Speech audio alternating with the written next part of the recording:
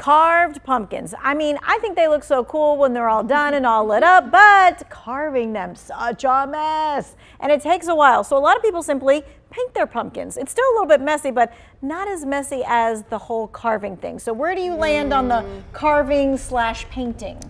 I've never carved a pumpkin before, so I'll just go ahead and throw that out there into the universe. Yep. No, but I have painted a pumpkin. I think maybe you should do it to know just what a mess it is. The feeling of just like grabbing the I'll get back to you on that. All the guts. Yeah, all the that guts. doesn't bother me as much. It's just that it is a process, and to make it look good, you have to me, you have to buy the little pumpkin kits and do all the things. Yeah. For sure. And it rots so fast. It does. That is true. There's a family I know that their tradition is to do a pumpkin paint-off. Like, I'm telling you, this is super competitive with this family. So I want to show you what it looks like. Let me give you a look at this year's entries. Wow. There are Disney characters, a gourd bride and groom, a beach ball, even a margarita. So let's give you some close-ups of what's on the table here. That one is my favorite. Yes, this is a Snow White witch and her apple. Really well done. I love that they used the stem as the nose.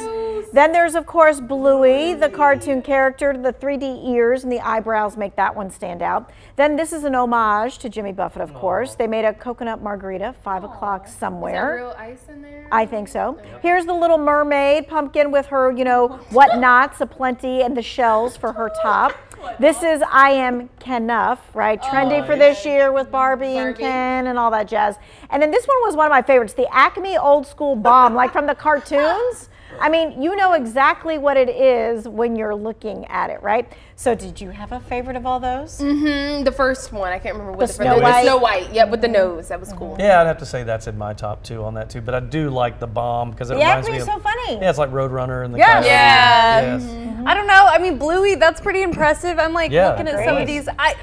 The witch is probably my favorite for creativity, using the stem. I mean, and then they put it out like on Facebook and Instagram, and then they have everybody that they know like vote. Right, because they can't decide among themselves. Right, Because the witch one. The witch one. The witch one for sure. Now, I have one more last painted pumpkin to show you. Okay. It's a doozy. Here we go. An Ohio artist has painted a massive pumpkin to be none other than Taylor Swift. So you're seeing it like in the fast forwardness. Jeanette Paris has been painting pop culture inspired pumpkins for years now. This is her time lapse released video. Real hair? I mean, is that like weave? well, it's like weave hair, right? A 399-pound gourd. That is pretty cool, is it not? Wow, she jammed. She Did Taylor jammed ever see on this? it. I don't know. That would be really cool if she did, right? Yeah. Nice. Happy Halloween, girl. peeps.